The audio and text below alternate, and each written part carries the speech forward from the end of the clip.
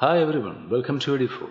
In this video, I would like to introduce you how to tabulate, analyze and prepare graph from Likert Scale questionnaire data using Microsoft Excel. Likert Scale questions are widely used to measure attitudes and opinions with a great degree of nuance than a simple yes or no question. Likert Scales are survey questions that offer a range of answer options from one extreme attitude to another, like strongly agree to strongly disagree. Likert scales are quite popular because they are one of the most reliable ways to measure opinions, perceptions, and behaviors. Let's move to the process. Open the Excel and consider each column for your data tabulation purpose. The first column representing the respondent ID, and second column question number 1, third column question number 2, and 4, 5, like this. Provide each column for each questions up to 10 questions. In this example, I'm considering 10 questions. Just give some space for each column. Yeah, it's fine. Then respondent number 1, and in this example I'm going to tabulate the answers of 40 respondents. So it's okay, and centralize it just okay. Then we are considering 4 scales from strongly agree to strongly disagree.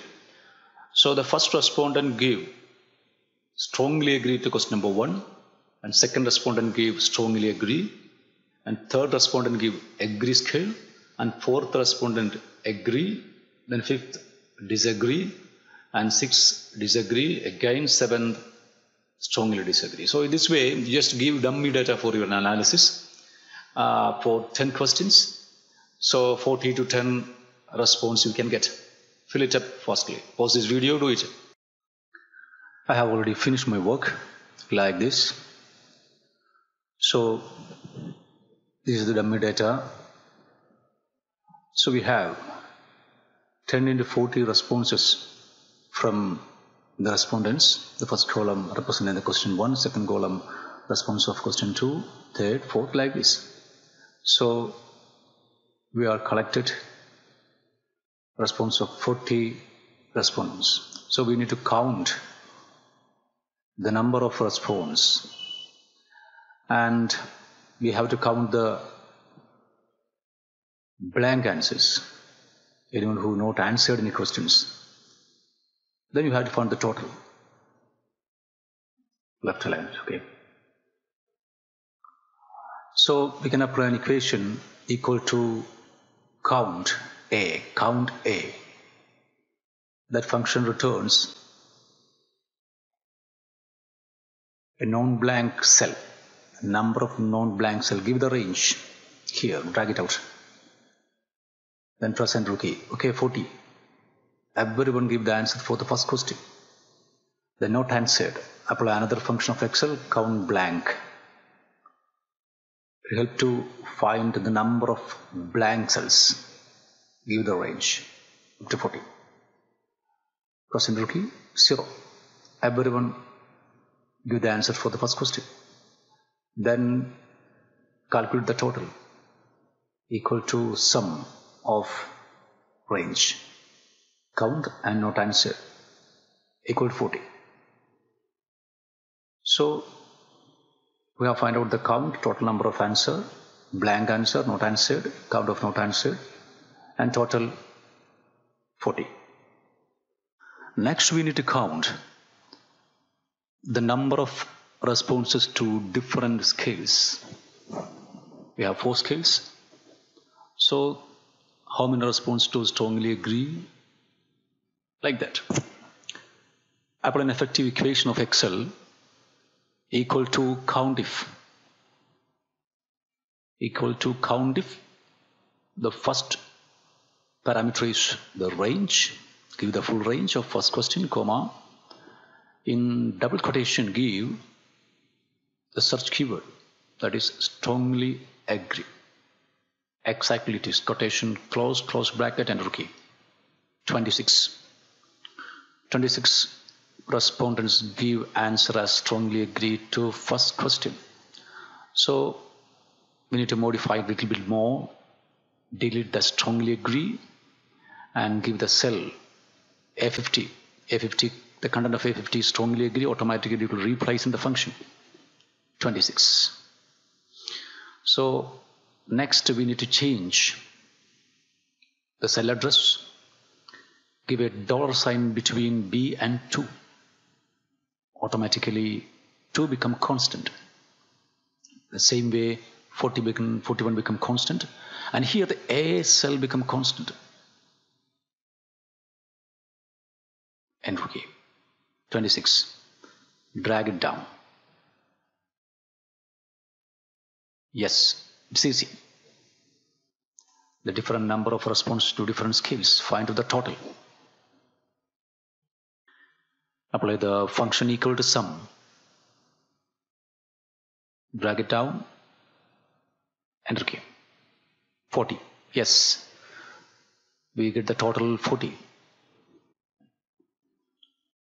Next step is to find out the percentage of each options. So strongly agree in percentage, agree in percentage, like that. Because for the reporting purpose we need the percentage, not the count. Total.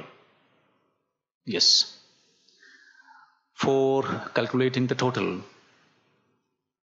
just put the cursor here equal to the strongly agree number divided by the total number, and change the 54 in constant. Press enter key.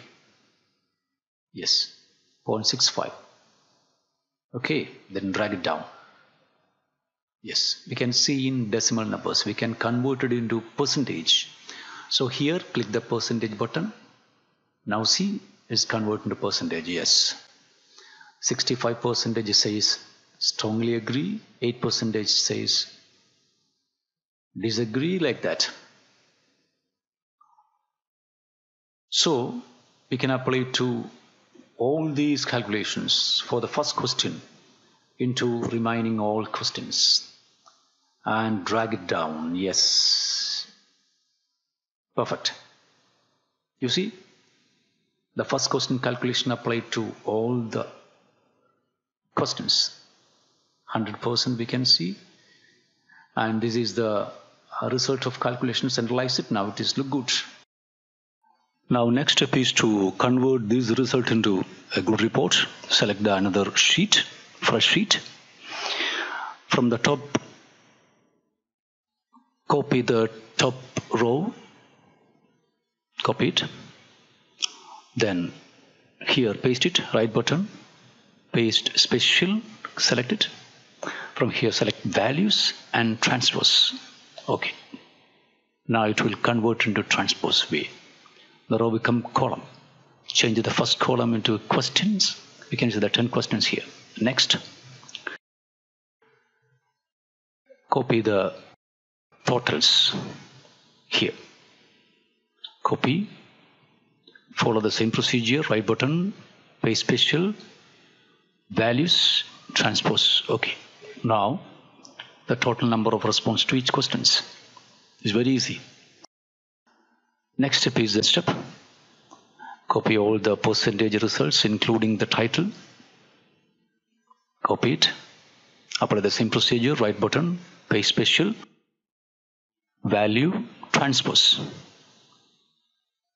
Now it's on decimal numbers. Select it, change it into percentage, click the home percentage button.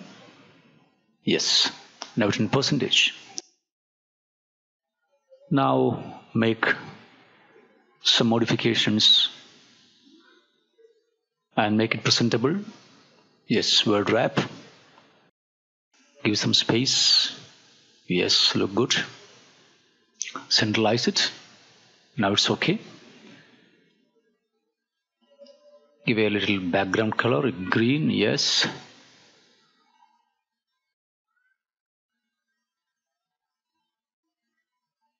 Now it's centralize, nice. Then give column width, height, okay. Yes, it look good. Now we can give a border. Select from here a thick border.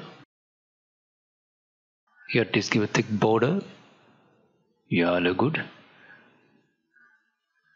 Now select thin lines in between cells. Select border styles. From border, select a thin line and apply a cross here. Click here. Okay. Now it's pretty good. Now we just bold it, the percentages. Yes. Then total, bold it. Yes. Now the result is okay. Next, how we can prepare a graph from this tabulated data. For this purpose, we have to select the first two rows from the table which represent the question number 1 answer. Only select the 4 options and then insert and then column, select a bar graph. That's it. This graph representing the data of first question. Double click on the border, you can see the format chart options. A rich set of formatting options are available for the graph. So you can change it like this. Click here. You can change the graph type to any type. Now the direction is changing for the bar graph. Again click here. Change it into the another one. Just look like it. You can increase the size of graph by clicking here. Yes. Now delete that. We can give the border for the graph. Just double click on the border. We can get the property window. So select the border. Select the color. Yes, that's it. Okay. Now we can see a border color.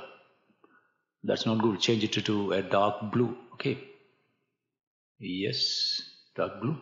Okay. Now it's okay. So this way you can prepare the graph for each question's data, which is very helpful for a presentation purpose. That's it. I hope that you enjoy this video, and please provide your comments below and subscribe my channel for further videos. Thank you for watching this. See you again.